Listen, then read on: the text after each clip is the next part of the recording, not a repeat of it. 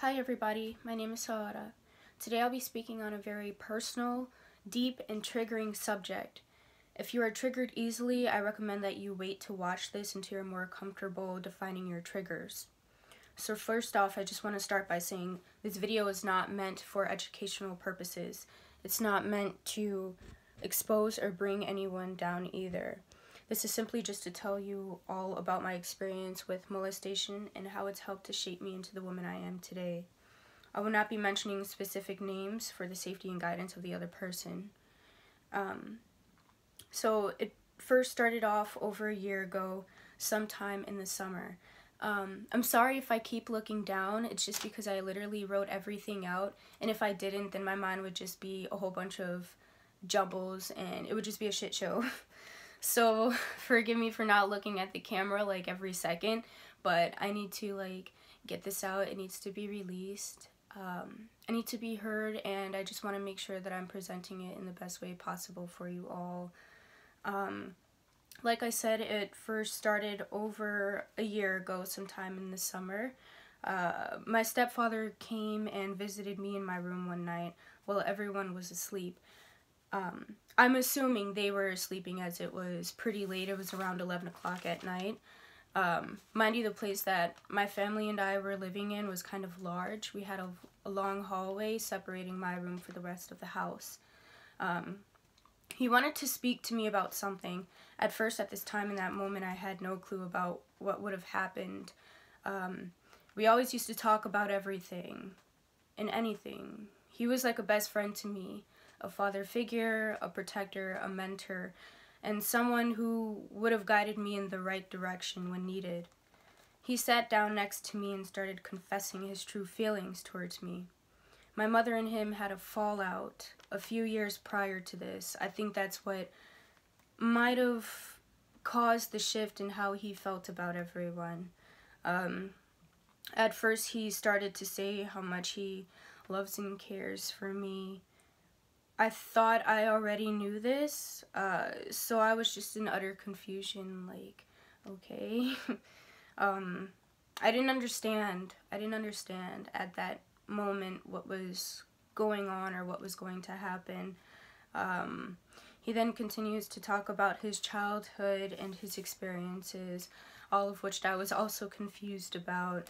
I just didn't know where he was going with the subject. But I knew for sure one thing deep down is that his eyes were so saddened and dark. Like, he had no connection to his inner child, hope, or gaining any happiness at all. All I saw in his eyes were pain. I honestly don't even know how it all started, no matter how hard I try. I just knew that he wanted to kiss. He asked me if he could kiss me. Looking even more confused than before, I hesitated to say no. He asked again, and I kept saying no. At this point, he was just starting to get very persistent, because this is just the type of person that he is. He's just very persistent, and when he wants something, he's going to strive his best to get it.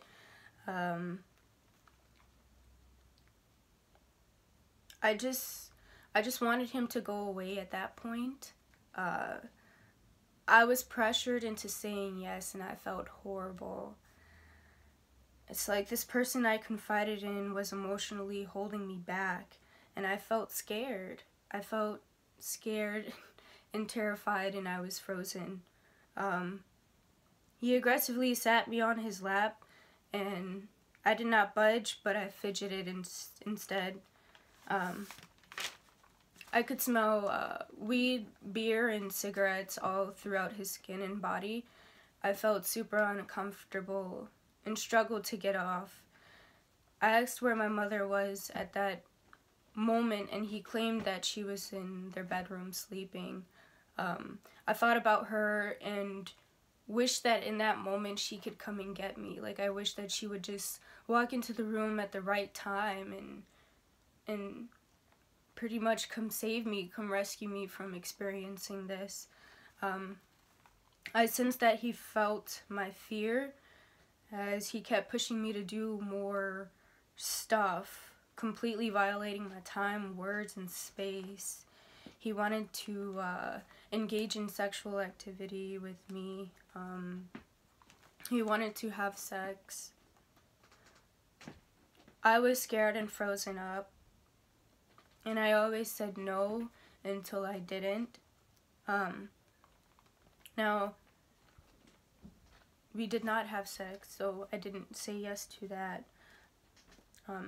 He said he could pleasure me down there, and I claimed I didn't want it. He found his way to my shorts. His eyes kept looking back and forth, like he just wanted to do something, and I was just completely frozen up, dude. I know what was going on. I didn't know what to do, and I was just scared. He asked if he could pull down my pants, and I just wanted him to go away so bad. And I knew that he wouldn't stop until he got what he wanted. So I let him, and his tongue slithered out and landed on the top of my vagina. And this was it. This was the moment I couldn't take anymore.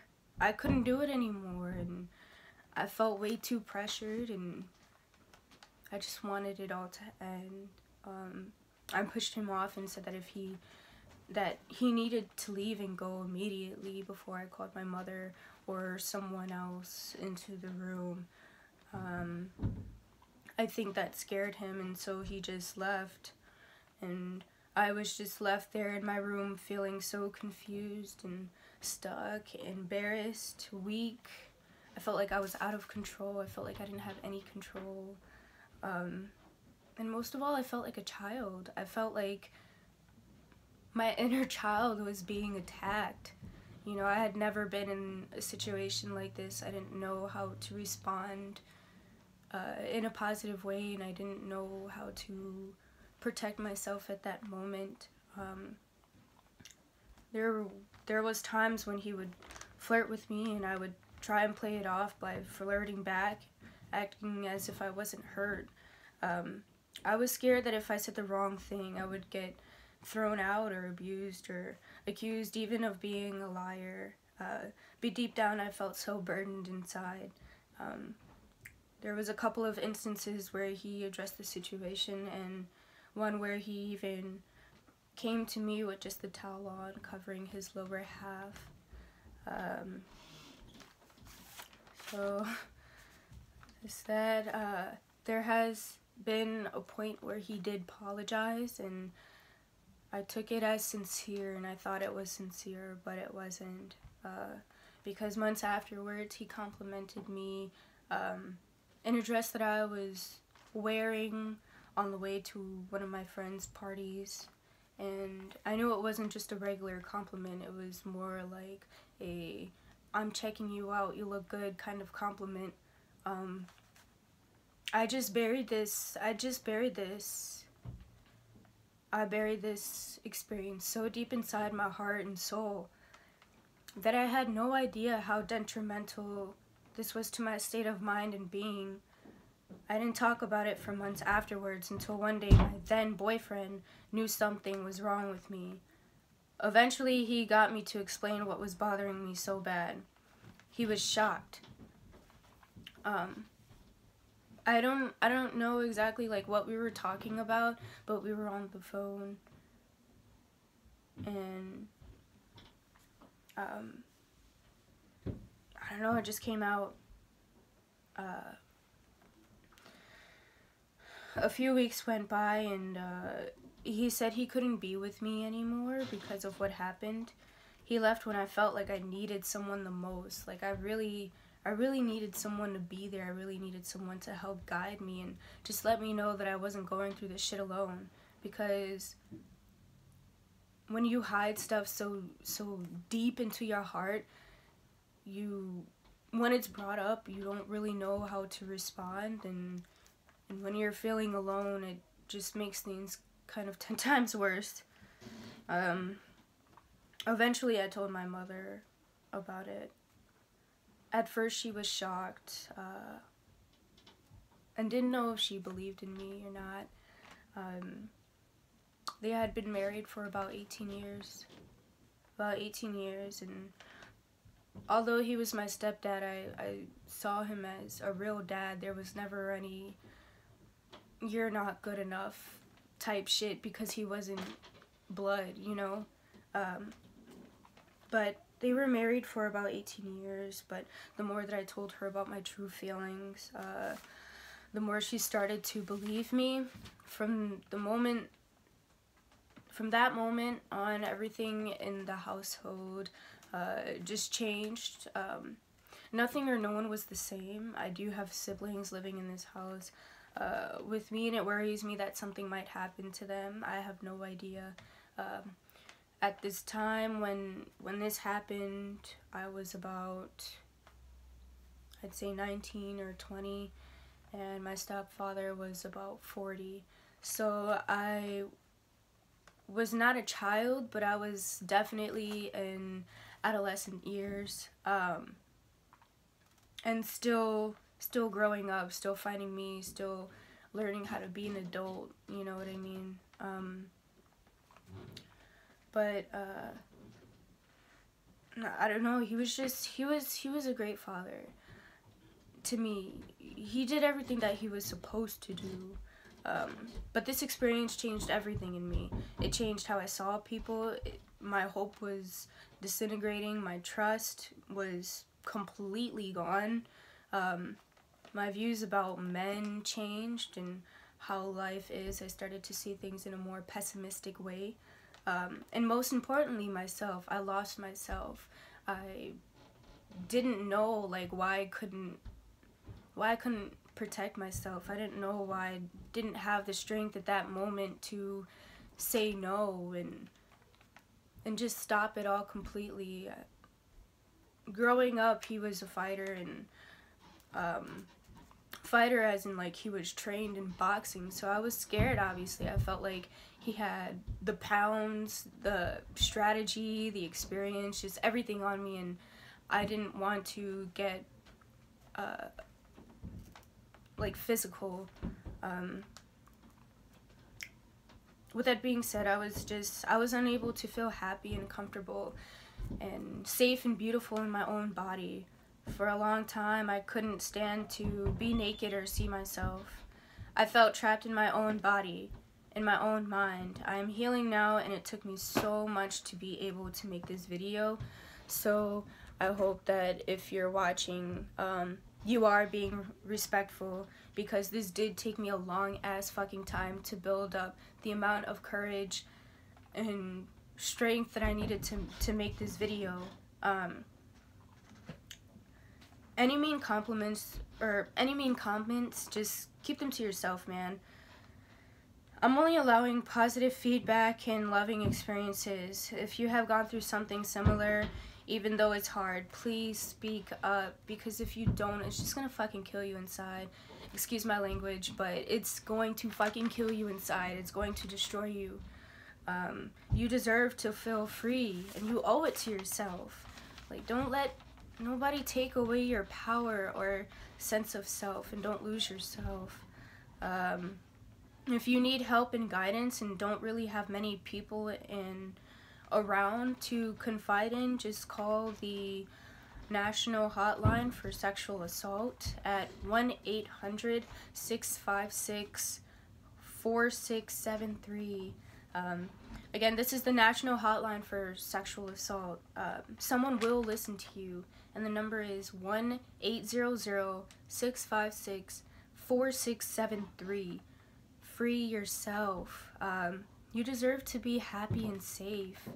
And with that being said, I'm still in this household.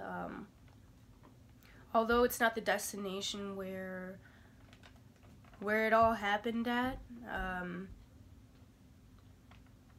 the person still lives with me. The person who committed this crime is still living with me, or I'm still living with them due to the lack of resources at the moment. I ask that you all gladly donate to my GoFundMe channel so that you can help me move out into my own apartment and space where I am more comfortable, where I can just be completely free and safe from harm. Anything helps, and I would just so much appreciate it. $1, $2, $3, $4, $5, anything helps. I thank you all for listening, and hope that you can find the hope and strength that you need to move on. And I thank you again for watching this video. I'm sorry if it's seemed kind of mechanical in a way, like just reading from a paper or something like that. Technically I am reading from a paper, because if not I wouldn't have gotten out anything that I wanted to in the manner that I did. It probably would have all came in jumbles, but this took me a really long time to be able to speak about this. And you're not alone. If anyone else is going through this, you're not alone. And I know it's easy to feel alone, because I felt alone for so long. But the type of person that I am, my spirits and my guides are here, and I just want you guys to know that you're not alone, and that you should speak up. You should always speak up. If something bothers you, or if something's making you uncomfortable, please speak up.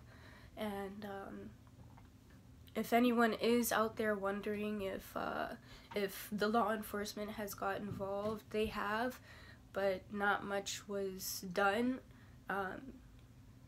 Cops have a tendency to not really get shit done. Let's just be clear. Let's just be honest.